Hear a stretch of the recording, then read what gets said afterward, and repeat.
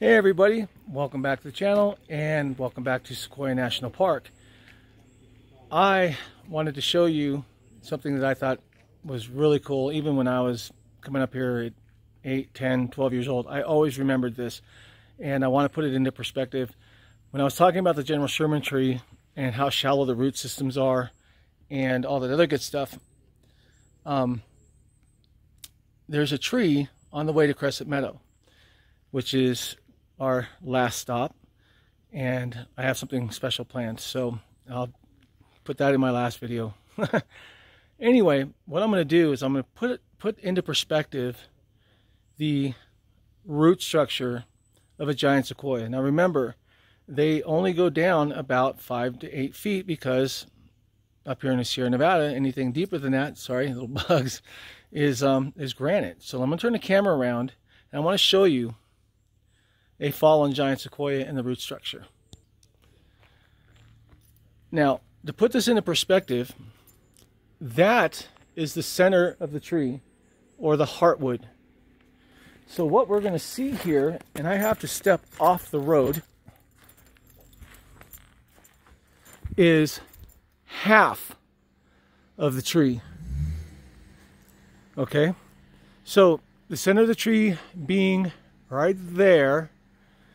So you can imagine the total circumference of this underground. I'm going to have my son bring my car up and park it to give you guys just a little idea of how big that system is. That car is 19 feet long and about 4 feet high.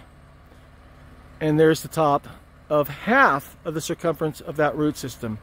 You can see just exactly how big that is.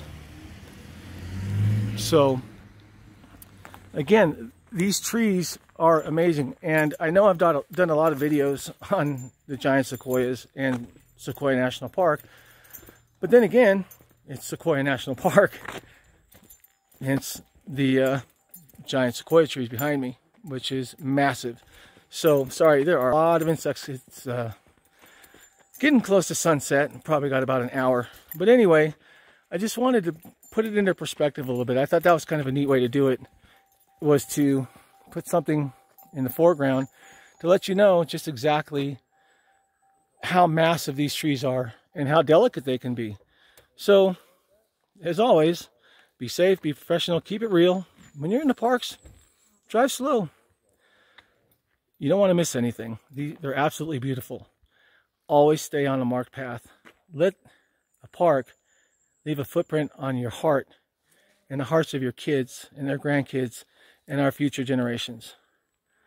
Don't leave a mark on the park.